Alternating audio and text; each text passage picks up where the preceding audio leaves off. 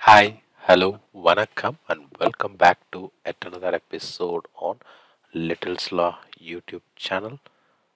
So it's been a long time. We haven't posted a video on Neoload after the. I think recently I have posted a video on how to convert your Postman script to Neoload. So that was my latest video on Neoload after a long time. So in case if you haven't watched it, please go check my uh, playlist and you can find the video. So now we will discuss another important topic because recently I have got many questions where our subscribers are asking me that they are recording a transaction and they are finding some errors, or they are expecting a 200 response code but they are getting a 304 response code, which is basically an error. So in this video, I will tell you how to fix those errors, or how to at least find whether they are valid, or in case if they are valid, how to fix it. So before we move to the video, this is me, Yavasan Shanmugam. I welcome you all to our Little Sly YouTube channel. Please don't forget to subscribe to our channel if you are new to our channel and if you haven't subscribed it yet. And like and share the video with your friends who are looking for some help on Neoload. So now let's move on to the video. So this is an example video which I have created while I was using for exporting the Postman script to JMeter script, to the Neoload script. So let me use this example script for the demonstration purpose. So here I have a get request. So for example, when you are recording a request, you might record both the get and the post request. So some of the places which you have to check to fix the issues, or first thing is the request type. So go to the request type and check whether you have the request type as user manual definition and run it.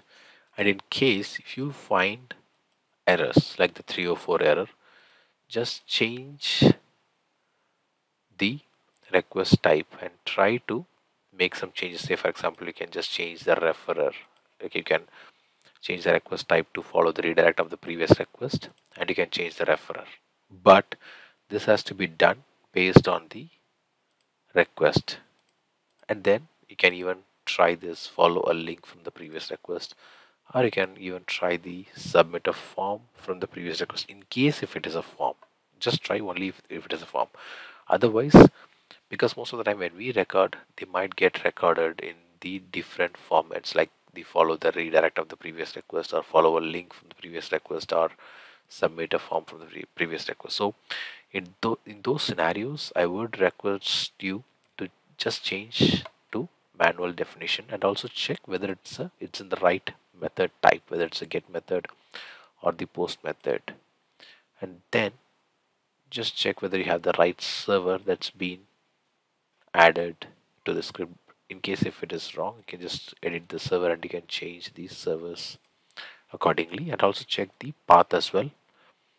So once you have checked all these and you have checked all the request parameters, if you still don't find anything that is showing you an error, then we have the advanced tab here. Just go to the advanced tab, and under the request header you can see the accept encoding, the connection, the host, and in this example I have a postman token. So most of the times the dynamic values, you cannot see them in the request directly in the design tab here, so you can't see these values here. So in those scenarios you can go to the request header and find these values here. And apart from this, there is one more thing which I would recommend you to do, because there is a header type which we all know, which is the content type, which normally has the text or JSON, or like different content headers are there, or the header types are there. So in case if you find that in your recorded version and if it is not here in the script, you can just add them and see how does it work. And apart from this, so while you are validating this script, so let me do a quick validation and I will show you what else I will see. So here in this example, I have got executed this get request. So some of the ways to troubleshoot this is, in case if you are getting an error for this request, go to the request, click the compare button, and see whether you have the exact thing here between the validation request and your recorded request. Most of the times you'll get this .com colon 443. Just ignore that, that's not a big deal. And accept encoding, and then the postman type and everything. And there is one more thing which I want to say, because if this is like throwing errors, just go to the advanced, and there is this option of handle cache. You can just try with different options, and then there is one more thing which is, let me just open it.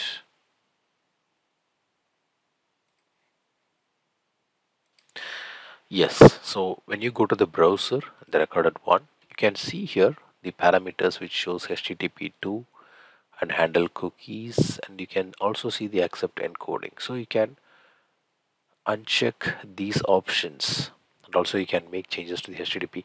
Say for example, if you see here, I have got HTTP1 parallel connections, but at the same time, when you see here, the get request, which is part of the validation request, is HTTP 2.0, but the recorded request is HTTP 1.1. So these are some of the ways which you can try doing in your scripting while you do your validation. So as I have told you, go to the advanced, click the browser recorded one, and uncheck these encoding types, or even you can select all of these, or you can uncheck this HTTP2 and try all these options to see how does it work. And basically this 304 error is a response code that stands for not modified. So it's used to indicate to the client, that is to the web browser, that the requested resources has not been modified since the last time it was requested,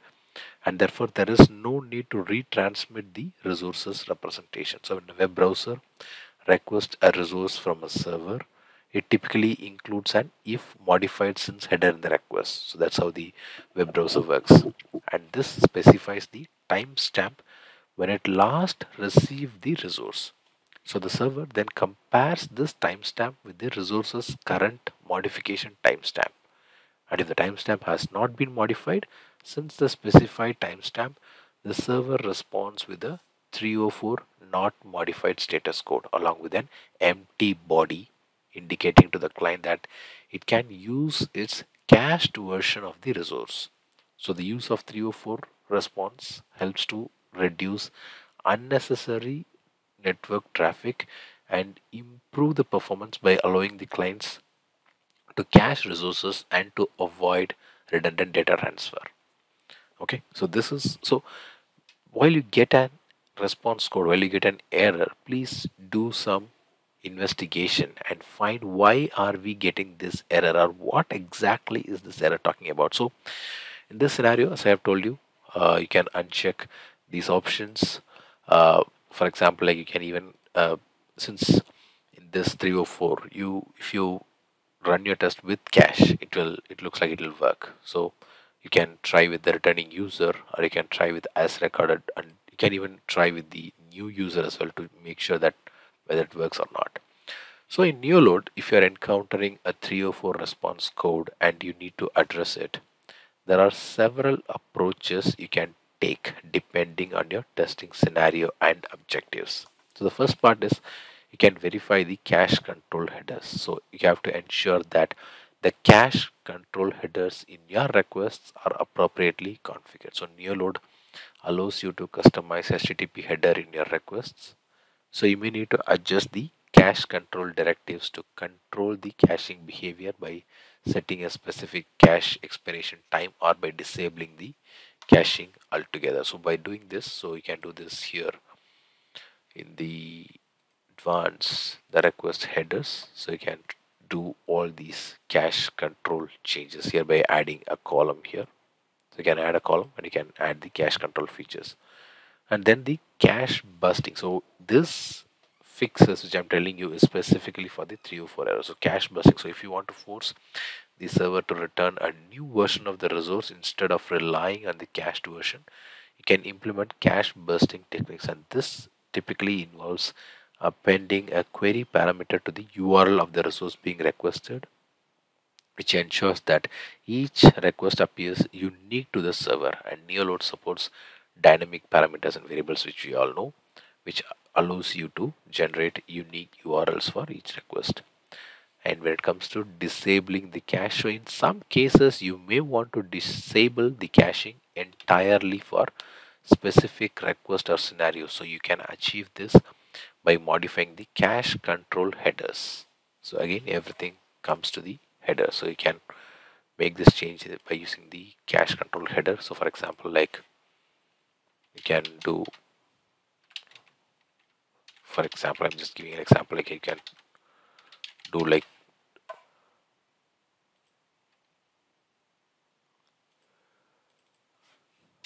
the cache control where you can add a header like, yes, so you can add a request header which says cache control as no cache, and also you can add another cache control as no, sorry, no store. So these values, as I told you, these values will help you to disable the cache. So let me just do a quick testing, and before that let me just check these values as well. Yep, they are good. So let me just try to run this and see whether it works fine.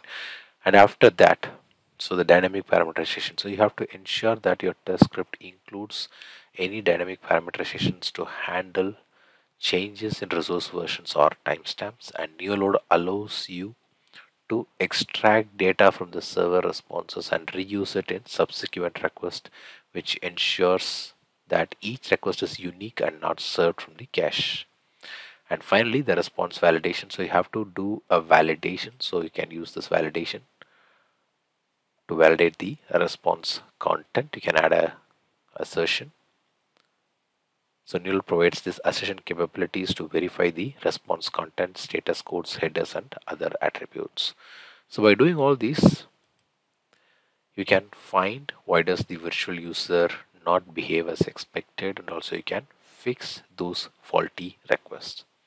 So I believe this video on Neoload is very useful to you. So in case if you have any questions, please do comment in the comment section, or you can reach me on my LinkedIn, or you can email me your question. So I would rather prefer you can just do a comment so I can just quickly jump in and try to help you. So with that, we come to an end. Until I meet you in another really interesting and informative video, it's bye bye from Asan Shanmugam and Little's Law.